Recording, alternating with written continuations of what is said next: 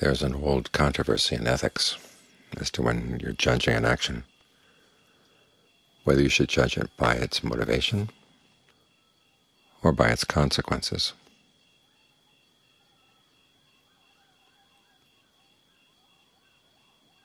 The Buddha's answer to that question is both. You look at what mind state it's coming from, and you also look at what impact it has.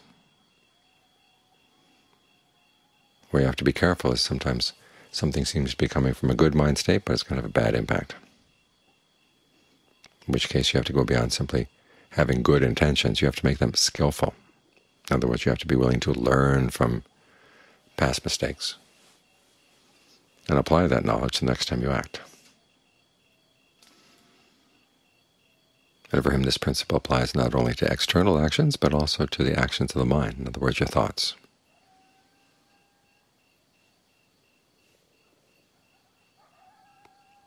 When we settle the mind down in meditation, it's not simply to watch what's going on in the present moment.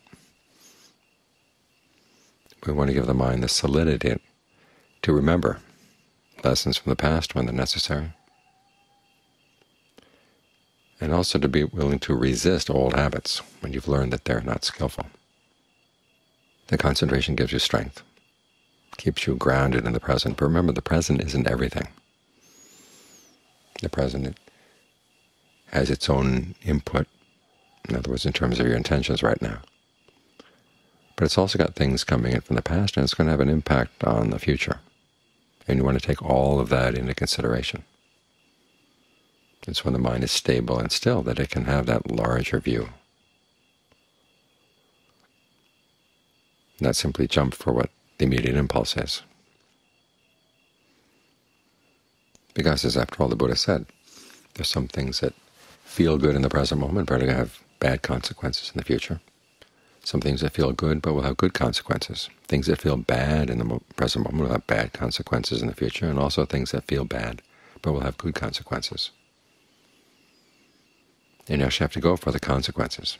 Those are the means by which you judge things. There's one spot where he says, if leading the holy life has you crying so the tears are bathing your cheeks, it's still worth sticking with it,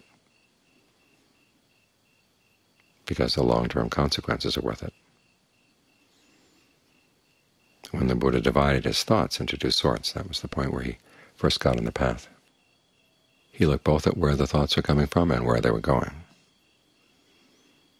Thoughts that were motivated, he said, by sensuality, in other words, our fascination with thinking about sensual pleasures and planning for sensual pleasures. Thoughts motivated by sensuality, by ill will, and by harmfulness. He realized that those were going to have bad consequences, simply because of the motivation. That was enough to tell you right there, these were heading in the wrong place, wrong direction. Those are the kinds of thoughts that he tried to stop. As he said, he would check them and curb them, keep them in line, the same way that a cowherd would beat his cows to keep them away from the rice plants, for fear that they'd eat the rice. Thoughts that were motivated by renunciation, non-ill will, and harmlessness, those, he said, were okay. You didn't have to keep them in check.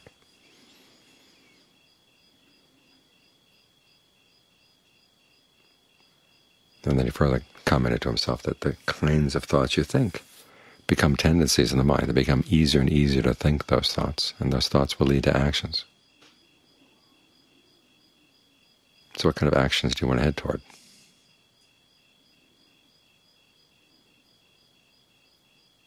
And so the principle of skillfulness comes in his teachings to Rahula. You look at the actions, why you're doing it, and when it's done, and see if it's causing any harm.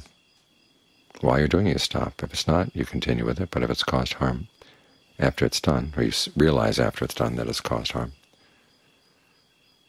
then you resolve not to repeat the mistake. So even though you thought the action was going to be harmless, maybe there was some delusion in there that you didn't realize. So you've got to keep checking things back and forth like this. Notice nowhere does it say the thought is to be judged by how it feels,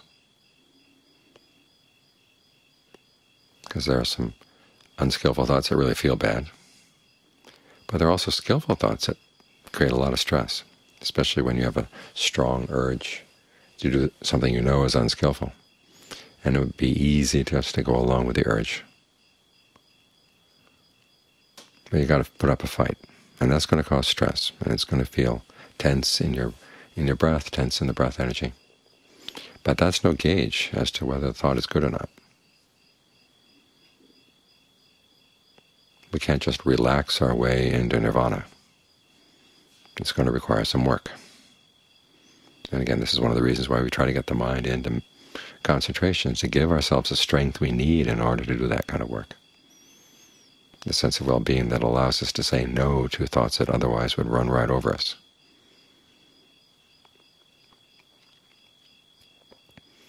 Because one of the things those thoughts dangle in front of our faces is, here's going to be some pleasure, and it's going to come right away. And if you don't have an alternative pleasure to withstand them, you're bound to give in, either openly or surreptitiously.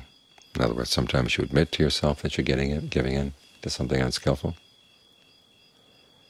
And other times you learn how to tell yourself, no, it's not unskillful. You can come up with all kinds of justifications.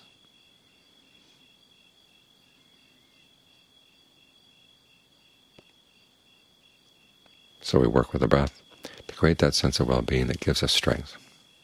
You know, it will sensitize us to disturbances in the mind. The more you get in touch with the breath energy in the body, the more you begin to see that the breath is a mirror for the mind. But we have to take more than just that sense of disturbance as our gauge for what's worth thinking and what's not. You have to think about where it's going. And again, sometimes the difficult thought or the difficult thing to do is going to be the right way.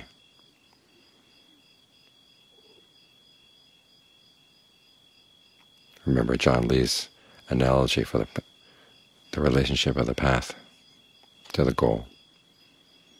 He said it's like distilling salt water to get fresh water. And as you know, the fresh water is already there in the salt water. But if you just let it sit, it's not going to separate out. You have to apply the heat of the fire to the water, and that way you can distill it, get the fresh water out. It's not like you're creating fresh water, but it requires that effort to get the water out. The same way that to find that element of awareness that's unconditioned. It requires the effort of right effort and all the other factors of the path.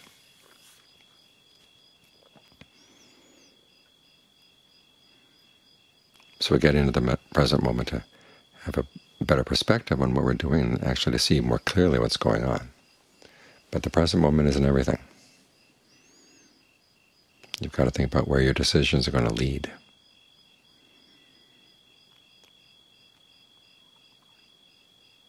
And get better and better at reading what's happening in the mind right now as an indication of where your thoughts are going to lead.